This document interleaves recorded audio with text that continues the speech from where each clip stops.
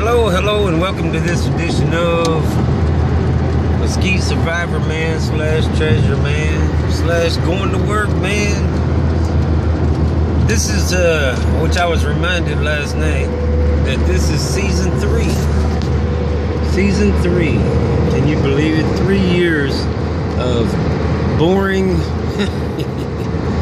videos brought to you by me. This one is not going to be about metal detecting or finding Bigfoot or nothing like that. This one is dedicated to my mom-in-law, Ginger Malley. We are going to be having her funeral today, and it just don't seem real at all. Not at all.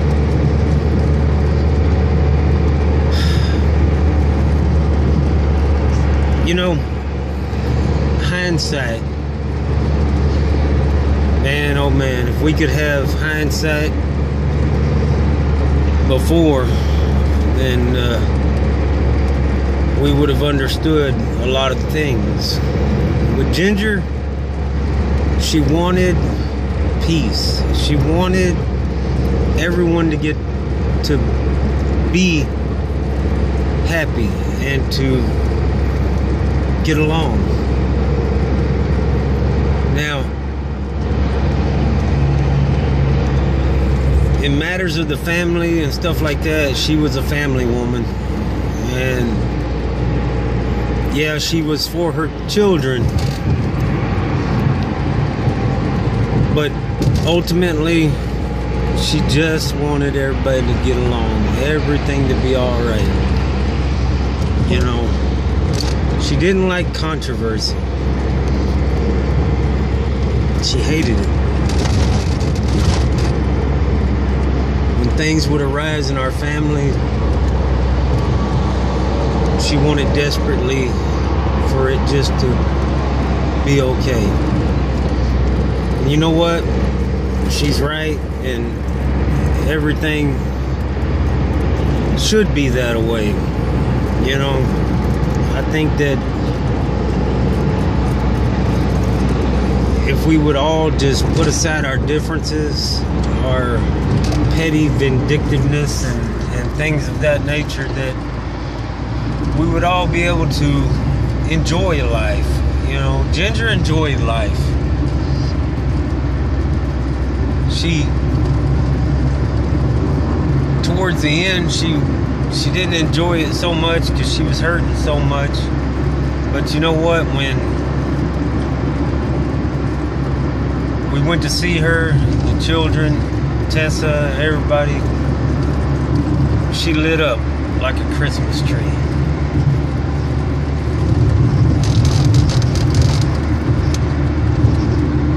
She was awesome. And even though her daughter and I aren't together anymore, I will forever be her son-in-law. She'll be forever my mom-in-law. And she'll forever be in my heart. So we ask ourselves in this time of sorrow and grief, why? Why do things like this happen? You know, we buried Grandpa and buried my daddy at an early age.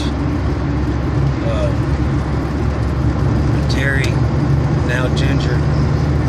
You know, we struggle to find the meaning of this. And, you know, I want to put this out first and foremost, that God says, my ways are not your ways, and that we cannot understand everything, but he also gives us comfort in the fact that he is with us whether we're here or there, and that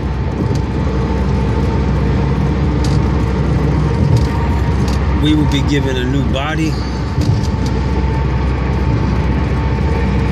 that we will be with him, and it comforts us, and that's awesome. And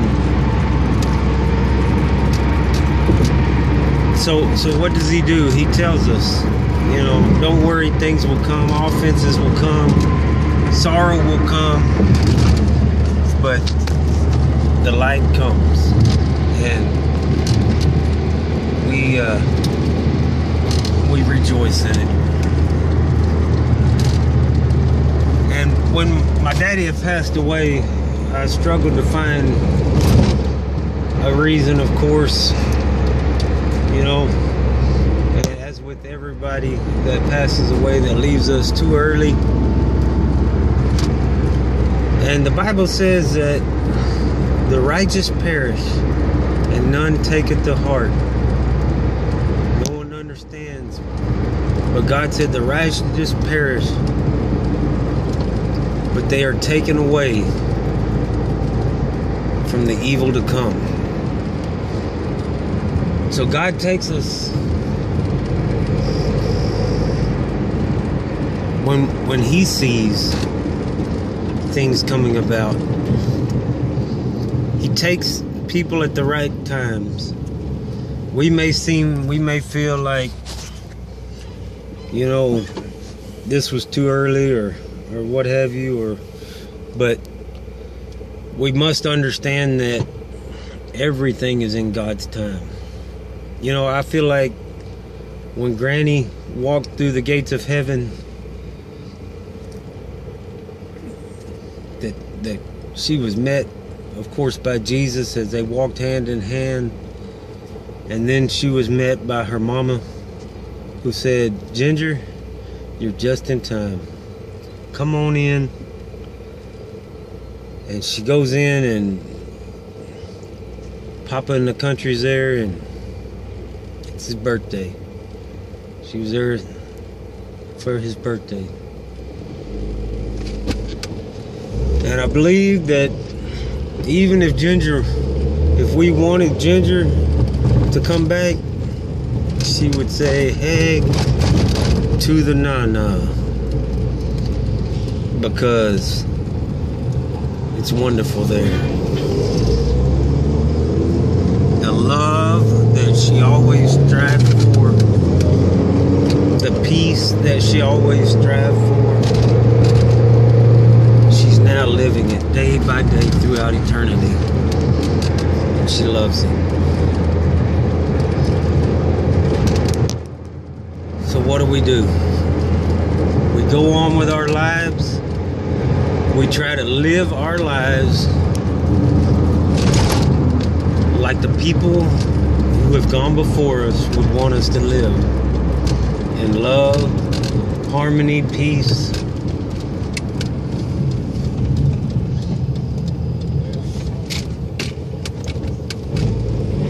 Sorry, there was something in the road back there. We live our lives like the people that have gone before us would want us to.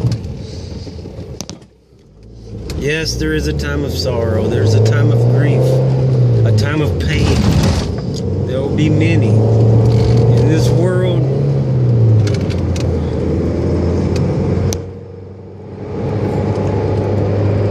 there's a lot of stuff going on. But Jesus said, "I've overcome the world." So we see afar off. We see the other side of the river. Though we swim and our arms are tired, we see the banks. We see where we're going. Doesn't mean we don't have to swim to get there. It don't mean we don't have to struggle to get there. But we can get there. And we can see it. So let's do our best to get to the other side. To do it right, with dignity. And you know what? It always helps to do it together.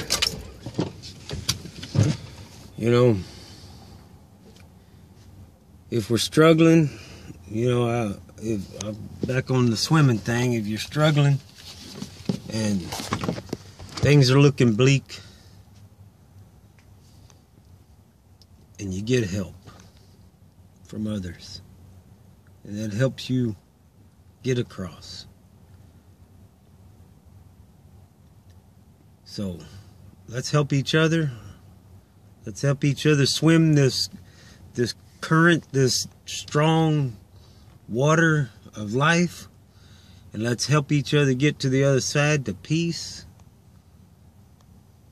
and we'll all be better for it. God bless y'all. I'm at work now. It's going to be a short day at work. We get the service at 2 o'clock. I have got to run